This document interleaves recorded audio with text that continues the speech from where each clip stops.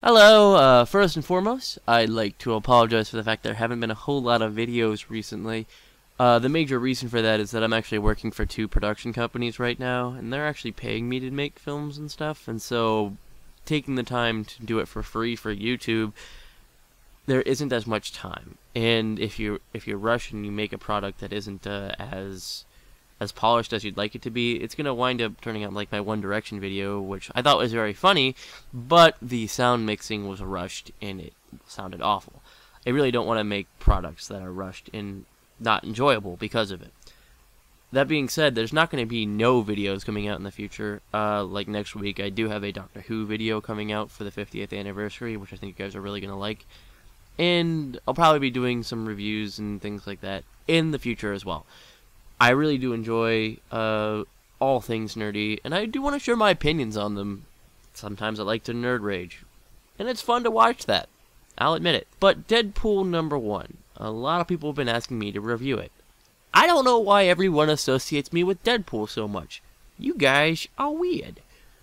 Now, that being said, before I can review Deadpool #1, I really need to do a retrospective look back at the other Deadpool ongoing that just ended, so that this Marvel Now Deadpool book could start up. The book that was written by Daniel Way for the past 5 years. What I liked about it, what I didn't like about it. A lot of people will know that Nate and I were not the biggest fans of Daniel Way, but we dislike Daniel Way for different reasons. And that being said, we're probably not in the majority because the Deadpool book sold incredibly well under Daniel Way's penmanship. He basically brought Deadpool out of obscurity into a mainstream light. Now, sure, Wolverine Origins did a lot of work for him, and also people were marketing the character because he was going to be in a movie.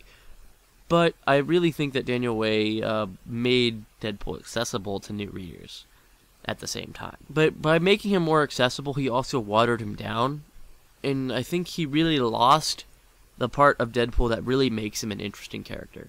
And I'm sure you're thinking, well, Deadpool's really funny in the book. Yeah, he is. But that's not what makes him a unique and interesting character. He's really violent in the book, and it's really gratuitous. Yeah, Daniel Way got that right too, but that's also not the core of Deadpool's character. It's not what makes him unique and interesting to read. What makes Deadpool interesting to read is that he knows he's a comic book character. That's what every writer before him utilized to the nth degree. And I think that's really what makes him interesting, is the fact that Deadpool has this sort of psychopathy apparently to the rest of the Marvel Universe, but he's really not crazy. He's actually right. He's the person who actually understands the universe for what it is. And Daniel Way didn't utilize that at all. And I really feel like that is what was the biggest failure of the Deadpool book. Now, this isn't to say I didn't like any of the Deadpool book. In fact, some of Daniel Way's penmanship was fantastic. I really liked the first issue of the X-Men arc. That was some of the best Deadpool writing I'd ever read. And that was written by Daniel Way. The rest of that arc wasn't so great. Then there was also the Dead arc. I rather liked that arc. Deadpool trying to find a way to kill himself was really interesting, but again, it doesn't follow through, and the follow-up to that was really slow and really painful. That really shows what the book as a whole had as a problem, is that it couldn't follow up on things. It would sort of drop things or take it too long, and you just don't want to read it anymore. And the end of the book really doesn't have a climax either. It sort of builds to nothing. Just sort of ends. Daniel Way was writing Deadpool for 5 years, and that's the end of his arc he decides to go with? Really? It was pretty bad. But we're not here to talk about the old Deadpool book. We're here to talk about the new Deadpool book. Deadpool #1, the Marvel Now book. What did I think about it? Well, let's start off with talking about the cover. Oh man, this cover is awesome. Deadpool fighting a giant dinosaur, shooting cats out of its mouth. That is the most absurd thing you will ever see. And man, does it prepare you for what's in the book. No, Deadpool doesn't actually fight the dinosaur that shoots cats out of its mouth. He does fight a dinosaur, but doesn't shoot cats out of its mouth. but the book is really, really absurd. And I think that's something that the book really has going for it. It's a fun, interesting read that doesn't take itself too seriously. The major plot of this book is Deadpool is hired on by S.H.I.E.L.D.